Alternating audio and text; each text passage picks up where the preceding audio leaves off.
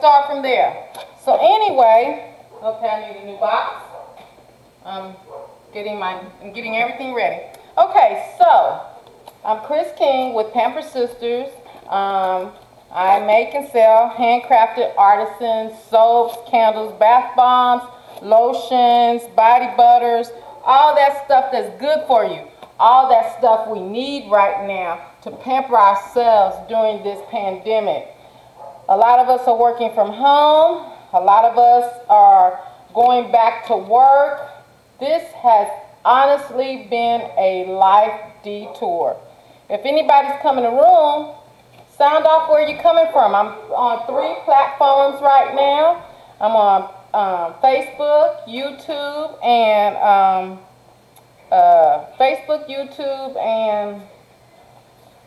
I just drew a blank, y'all. Periscope. So if you're in the room, sound off. Hey, Pat, how you doing? So tonight we're going to do an infusion of herbs and spices.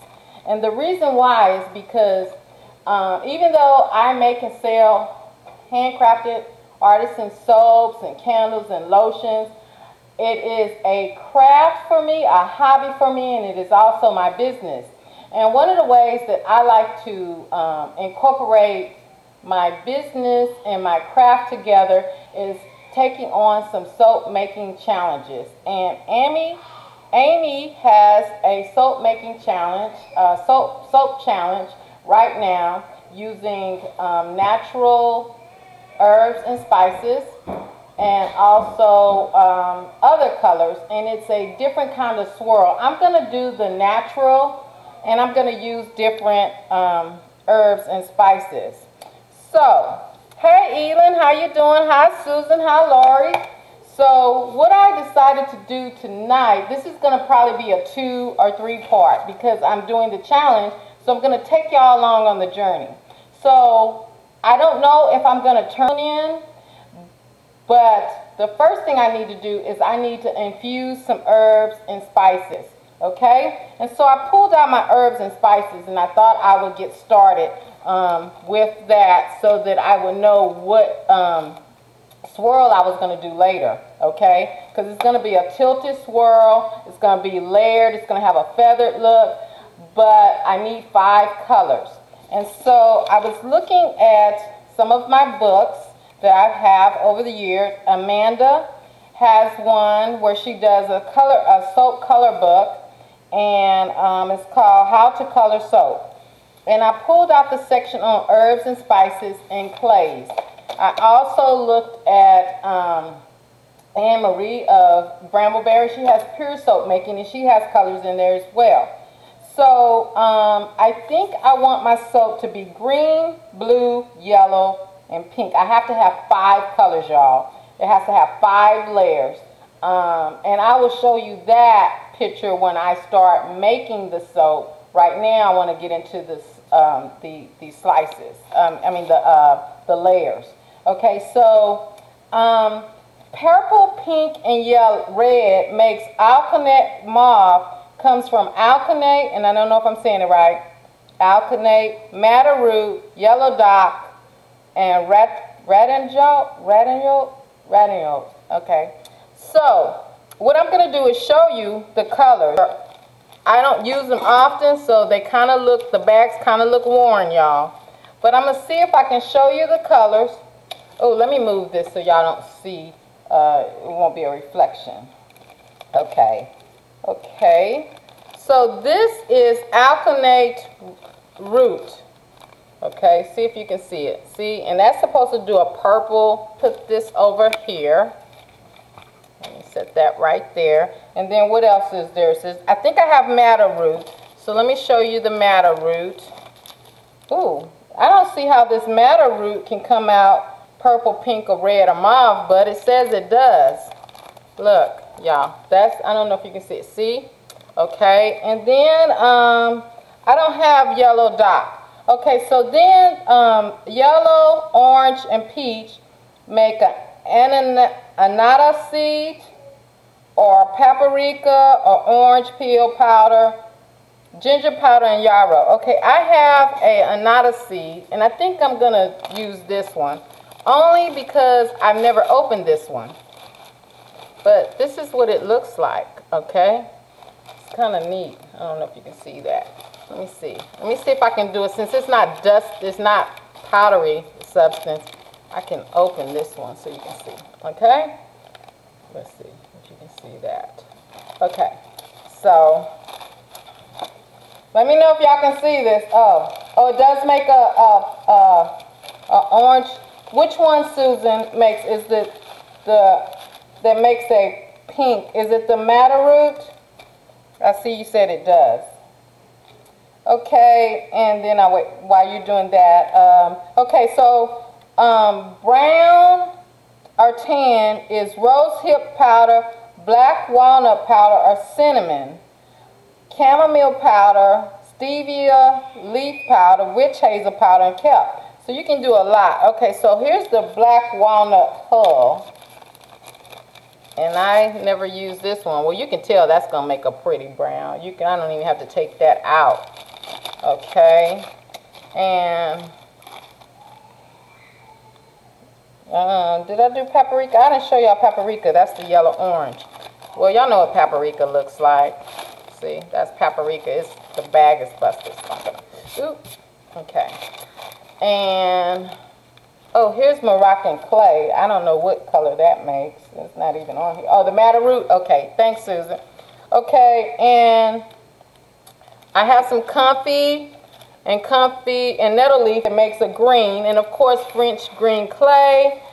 And then I have indigo, and it looks like I've used the indigo a lot because I don't have that much of indigo. But this is the indigo. It's not that much of it. I don't know if you can see it. And then wold, or wold, I don't know if I'm saying it right. Wold, like toad, that's how it's spelled, but with a W. That makes a blue. Okay. And then I have, let me show you the other ones I have. Okay. I have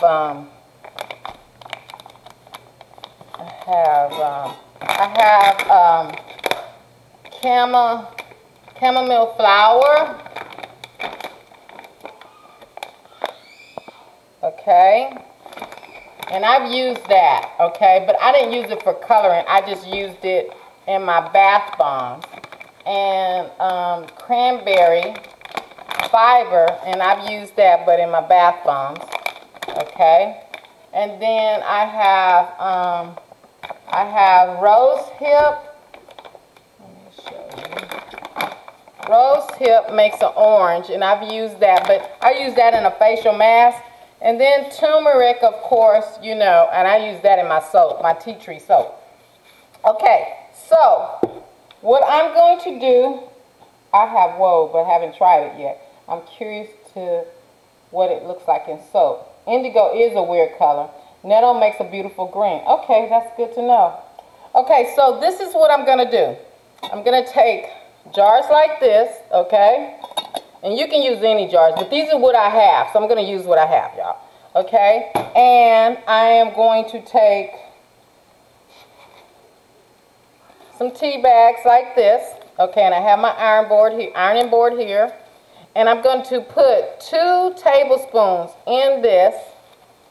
And I am going to add olive oil. And I'm going to fill it up this pot here on low and put water in it, and I'm going to infuse it. I'm going to speed it up because I can't wait for it to do it over a couple of weeks. Now, because only 5 jars fit in the pot, I got to figure out what colors I want because I'm not going to do them all right now. So,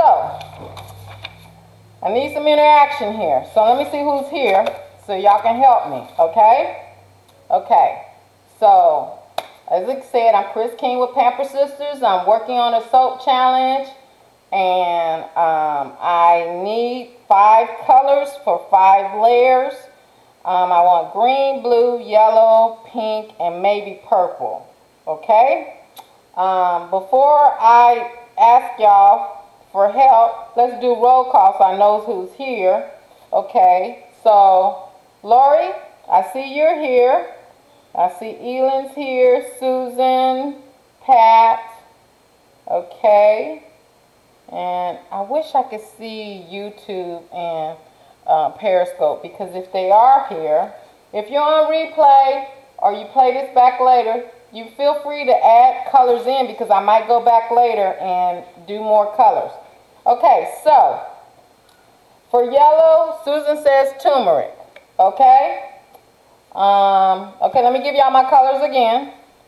And if you need me to call them out again, just say it. I need yellow, pink, green, blue, and purple. And I'm kind of up in the air on the purple, y'all. I might do 2 shades of blue. But I need 5 colors. Okay, so nettle. Okay, Susan said nettle. Okay, y'all better jump in there, because Susan's going to pick all her colors.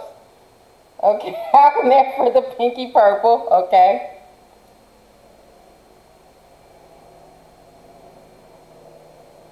Okay, I got nettle, alkanet. Okay,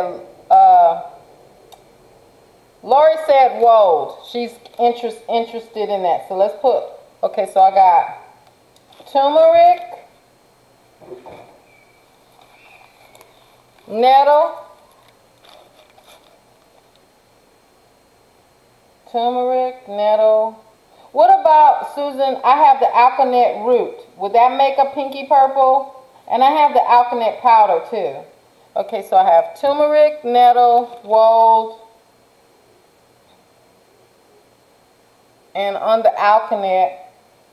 Or what about annetta seeds?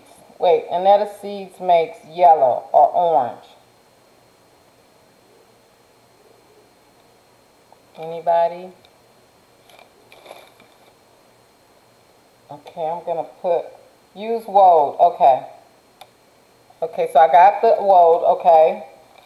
And I'm putting the indigo up then. Use the powder, okay, so use the powder on the alkanet, okay. Okay, I have 4. I need 1 more.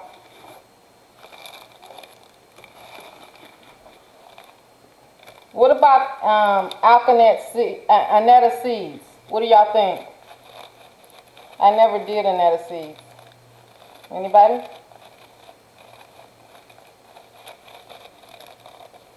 Okay, let's try it. I mean, if all else fails, I'll just have to do this again.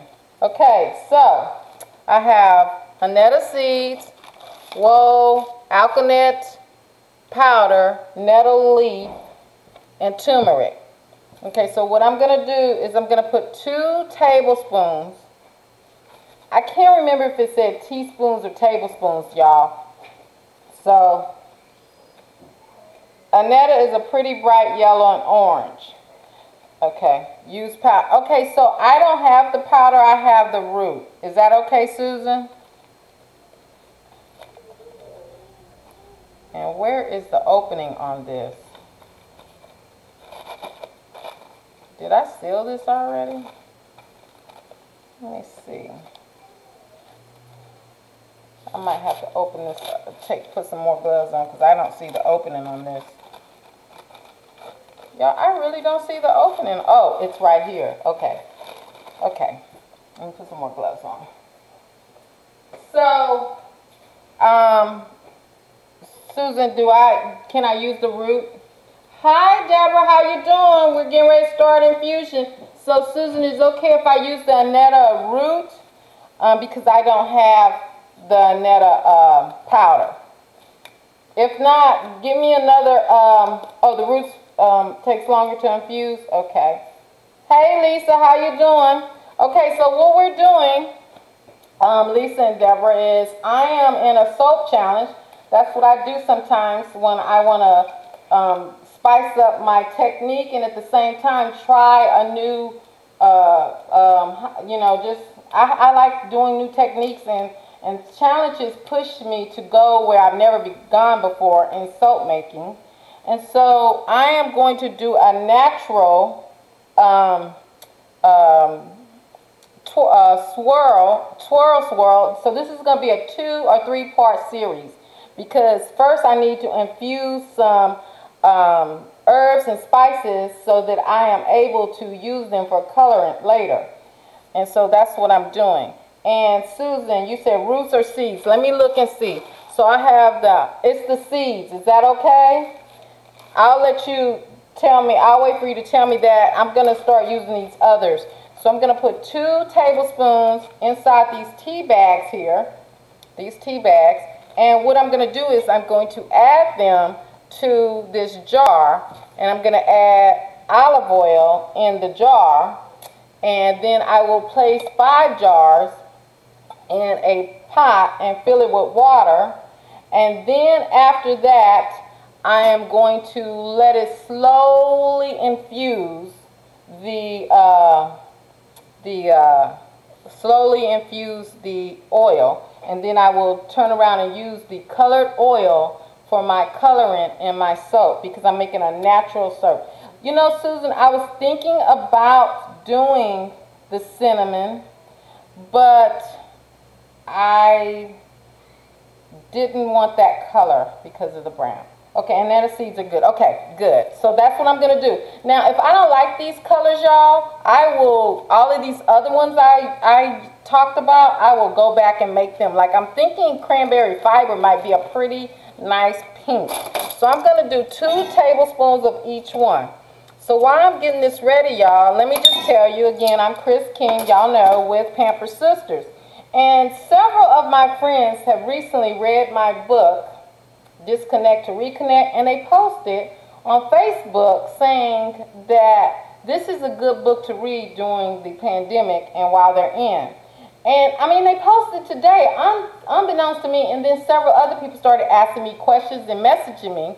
You can get this on Amazon, but one of my friends that's in North Carolina said this is a good book for this, and it touched on, and so I decided I would pull it up, because, you know, she messaged me later and she said, you know what, life detour. This pandemic, what's going on in the world today is definitely a life detour, Chris. And who would have thought that you wrote a book released a few months earlier, and you touched on it. So I marked off life detours just as a reminder to myself, and I thought I would share it with you. And of course, like I always say, I'm not a therapist, a doctor, or psychiatrist. This is just my take on it. But life detours that a lot of us sometimes don't recognize is stressors caused by life-changing events. And you know, the pandemic, the coronavirus, is a life-changing event. Whatever your take on it is, we had to adjust because that's what we are told to do. And life-changing events, unfortunately, some of the symptoms go unnoticed. We've all been, some of you, I don't know where you're at, if you have to work remotely, or if you're on the first line, or if you're taking care of someone doing this. But sometimes, unbeknownst to yourself, you have stressors that are not as noticeable on the outside, but they start to take place on the inside, like weight gain, hypertension, weight loss, or just plain old not getting enough rest. Okay? So just take the time, y'all, to walk the block or find a hobby. Put a crossword puzzle together. Because let me tell you, life detours can fertilize your life distraction. See, a lot of times, okay, life detours are life-changing events. We have no control over it. It happens, and we have to deal with it. But if we never have dealt with life distractions, which a lot of times are self-induced. You know what life distractions are. They're distractions like little things get to you. The way somebody speaks or doesn't speak, or how you react to a situation. Email overload, you know, running late to work, or visiting in-laws, or in-laws visiting you, car repairs, you know, office gossip, you know, just around the neighborhood. Those are distractions, okay? But life detours is something we can't control. And if we don't deal with life distractions well, it's hard to deal with life detours. Now here's the kicker, y'all. A lot of us are stuck in the house longer than we planned on ever being stuck in the house. And we're alone with more than we care to be with sometimes ourselves. See, y'all thought I was going to say family, didn't y'all? I cracked myself up. Y'all thought I was going to say family or children. But sometimes we're alone longer than we plan on being with ourselves. And sometimes dealing with yourself is your worst enemy, okay, if you haven't had time to deal with yourself. So instead of, like they say, idle mind is the devil workshop, if you got too much time on your hands, get busy. Do something. Organize your closet. I know. Redo a room. Just do something other than watch the news, okay? I start my mornings in worship. I just turn on the music and I give my glory and honor to God. And then from there, I start the rest of my day. I still have to work from home, and I deal with a lot of small businesses that are losing their business and looking for other alternatives if they don't get the EIDL loan or the PPP. And so sometimes I talk them in off the ledge, literally. And so I deal with those, that's my ordeal and crisis. But I had to learn how to disconnect every day and reconnect with myself. And the way I did that was I would make extra soap, or I would get into these soap challenges. This soap challenge right here that I'm doing, y'all, is so exciting because I haven't did a soap challenge in a while. I remember when Amy first started these soap challenges. I think it's been about 5 or 6, 7 years ago when she first started. It was literally only $3. And then she built a following. But it pushed me and it taught me to do other techniques, and that's why I like pretty soaps. And so this going back to my roots doing natural, because I used to only do natural colorant soaps until I got into the micas and the oxides and all of that. And the soap glitter, which I love, okay? But this is pushing me back to my roots, and I really, really love it. So let me see who's coming in the room. Hey, Bo, how you doing? So listen, I'm going to do this, and let me tell you, there are benefits to spices, and I don't really have time to go through all of the herbs and spices benefits because right now I'm just using it for colorant, okay? Because I'm going to have this 5-layer soap. So I'm going to put 2 tablespoons in each one of these, and we are going to, then I'm going to seal it. I have my ironing board over here. I wish I was like Martha Stewart. After I put them in here, then I would say, voila, this is the sealed one, but I don't have that. I crack myself up, y'all. Okay, so, I'm sorry, y'all. You know me. I crack myself up. That's my distraction sometimes.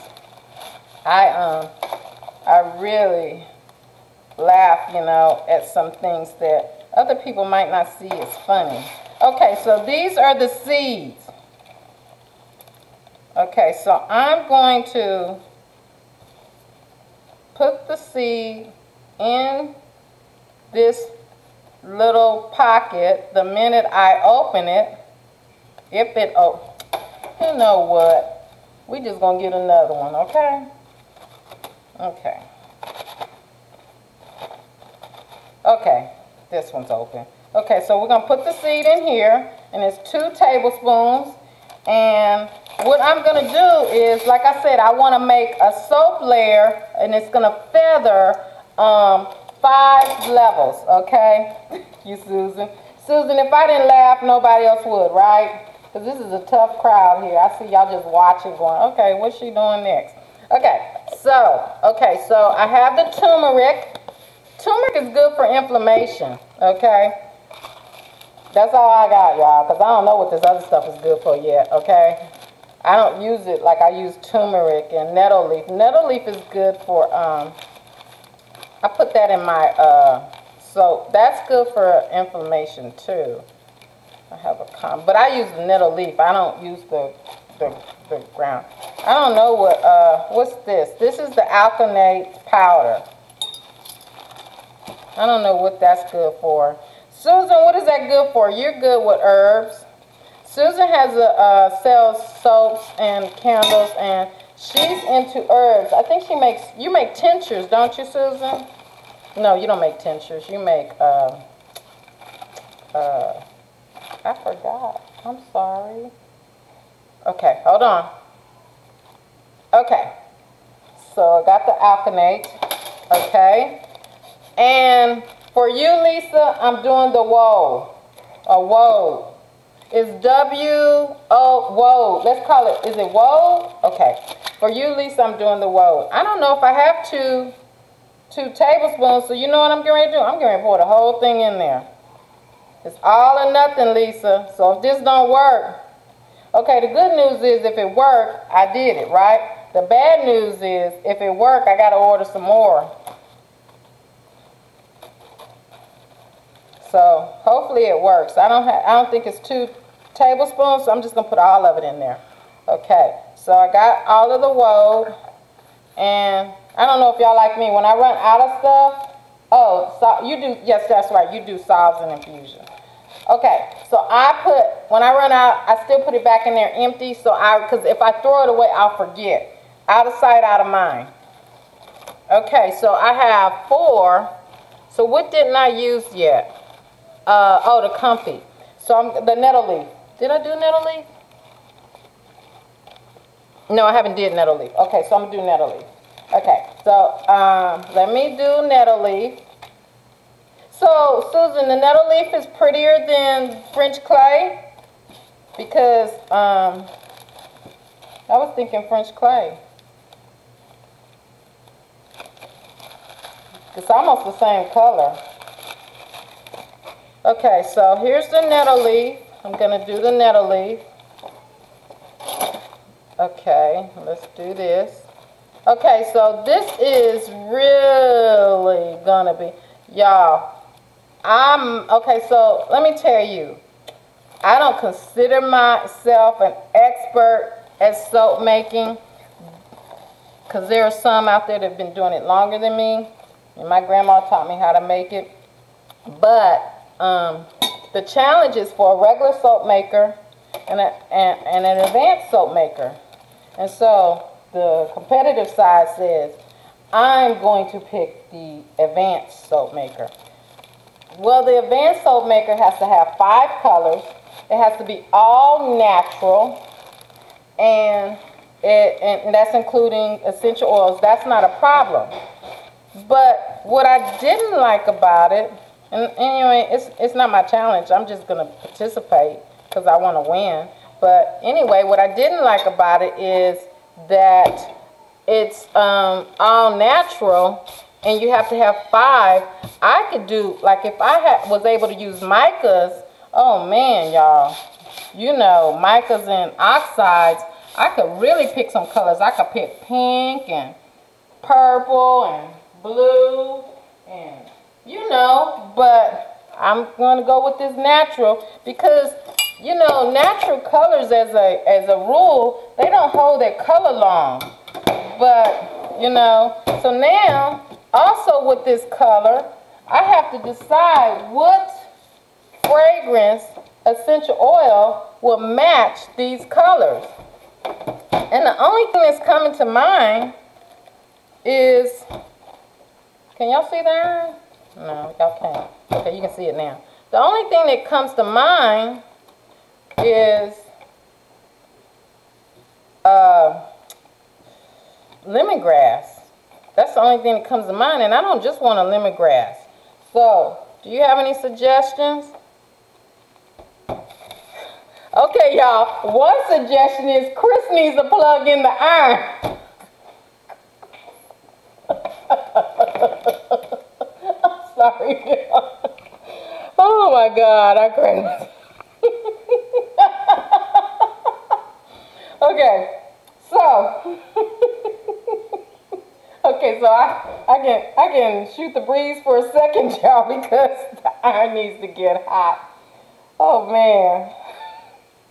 Some say micas are natural because they come from the earth. Yes, Amy did talk about micas being natural, but it's a debate, and so to keep it all, she just said herbs and spices.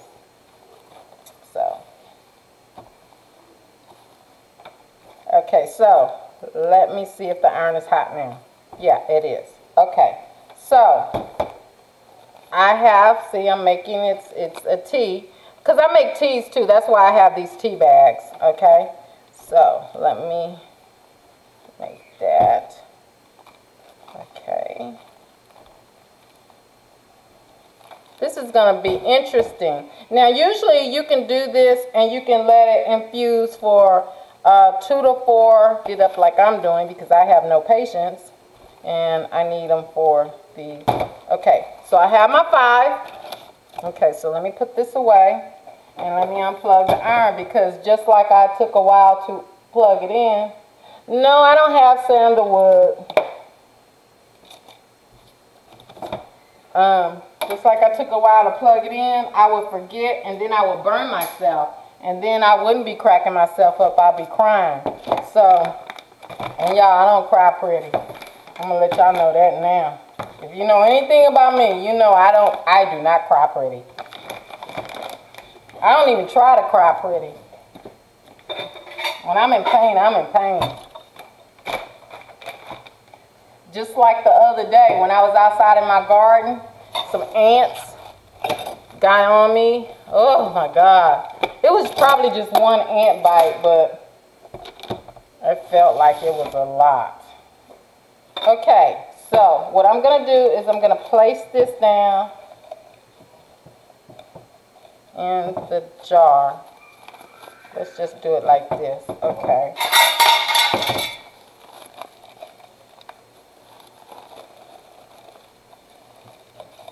Okay, do y'all see what I'm doing?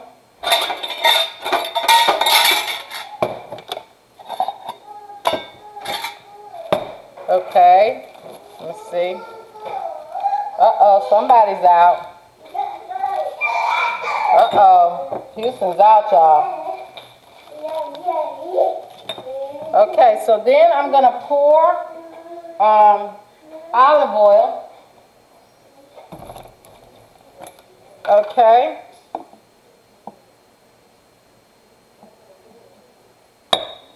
In here. I'm going to pour olive oil in here. And olive oil in this one. So I'm pouring it in each one of these so y'all can see what I'm doing. Okay, and so what I'm going to do is, after I pour the olive oil in, I'm going to put them in this thing, this pot over here, and add water to it. And then, I guess later this week, I'll do a quick video, or I will take, yes, I can use essential oils.